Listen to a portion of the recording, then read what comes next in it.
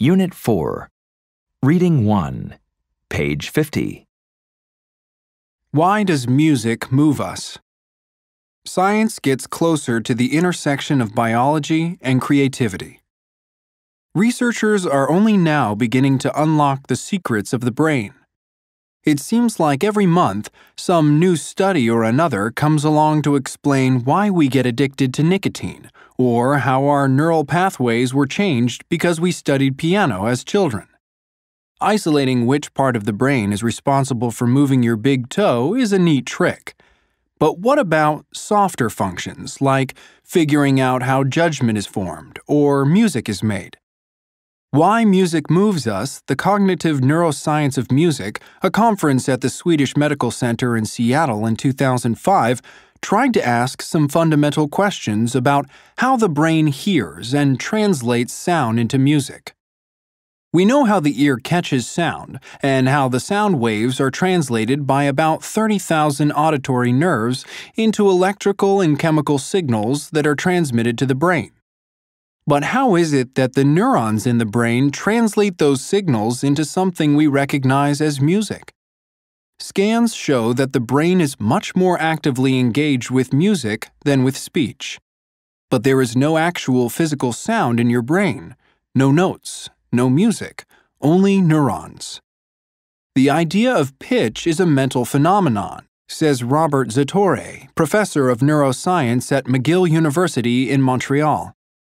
Only the way sounds are organized makes them interesting. Brain scans show that different parts of the brain register activity depending on the kind of music played.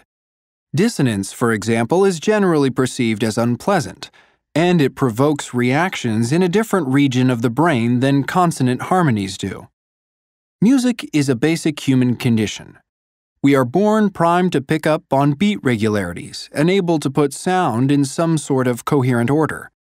All cultures have music, and the ability to recognize music comes before speech.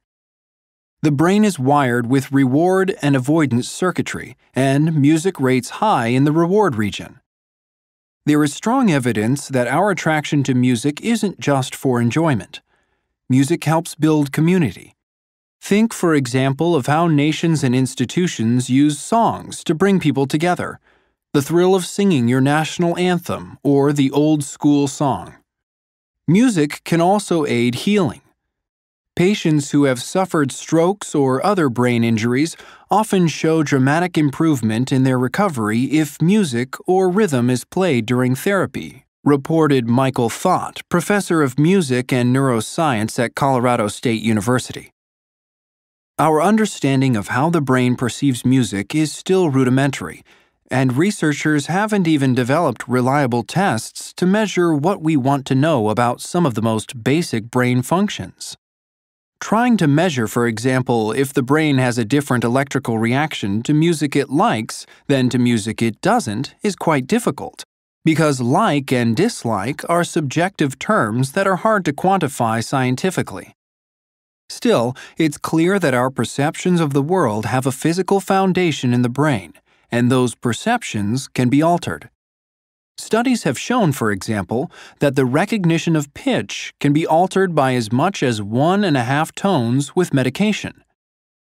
Mark Tremo, director of the Institute for Music and Brain Science at Harvard Medical School, told the conference that while the field of studying the neuroscience of how we perceive music is still young, someday we'll know enough to be able to plant tiny neurobionic chips in the brain to alter perceptions and fix problems.